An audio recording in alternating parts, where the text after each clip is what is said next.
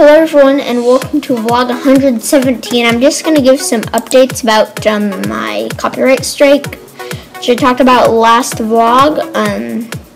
So basically, I've looked more into it because I'm still really upset about it.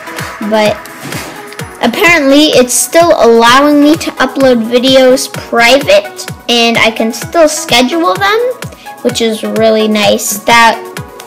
That clears up the worries about my channel crumbling, unless of course YouTube just hasn't updated yet.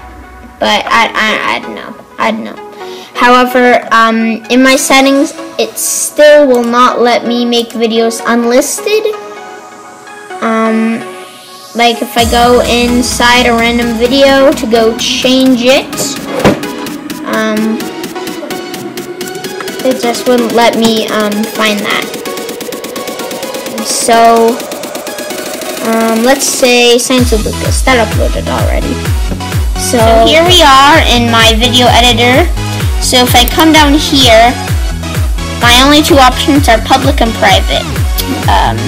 Of course, if it was already private, if it uploads private, then scheduled would be an option right under it. However, you do notice that there is no unlisted. So I'm not sure about that. I have noticed is that in video programming, unfortunately your account is not in good standing, so I don't have access to that. So yeah, in here it says on my little list of features, it says I can't make longer videos, external annotations, which is basically to like annotate a little link on the screen for merchandise, which I'm not worried about in 6 months. I don't think I'm gonna worry about that. Paid subscriptions, you have to have 10,000 subs for that. I'm not really worried about that either. Content ID appeals, so I can't, if someone else uses my content or something, I'm not allowed to go and claim that's mine. It might be mine, and even if I want it copyrighted, I'm not allowed to do that while I'm in this 6-month period. And then in red here it says unlisted and private videos and live events. I've never used live events, they're like really weird, but I just use Google Plus Hangouts. But my monetization is still on, thank God, and my custom thumbnails are still on. It's pretty nice. However, but I don't know, if it's gonna change later and say it can't do private videos, I don't know. But on the uploading screen on the YouTube app, it still allows me, so I'm not sure, but that could be a loophole in their system. It doesn't automatically go to your YouTube app and change that, because I upload with my YouTube app on my iPad, so if maybe that's a loophole, then I'm good. But I do need the scheduling feature, and that's on the computer. But I don't know.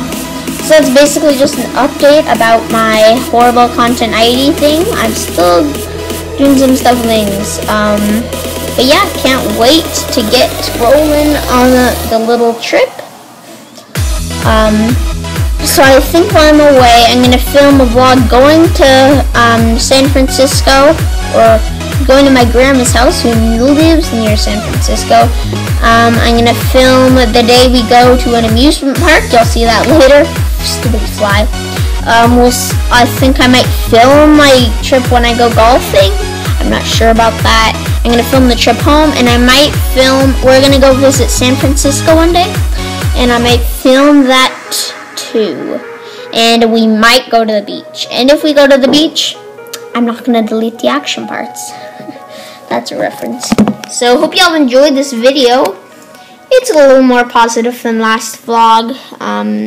It looks like maybe YouTube is pending still, but as of now, as of what I've researched, they haven't crumbled my channel yet. But it was pretty scary when I saw it though, because it says if you get any more strikes, well, it'll result in deletion of your channel and account. Oh, brother. So hope y'all enjoyed this vlog video. Don't forget to leave a like and subscribe if you want more of it, because I will be making more, and I'll be going on traveling vlogs soon. So yeah, hope y'all enjoyed.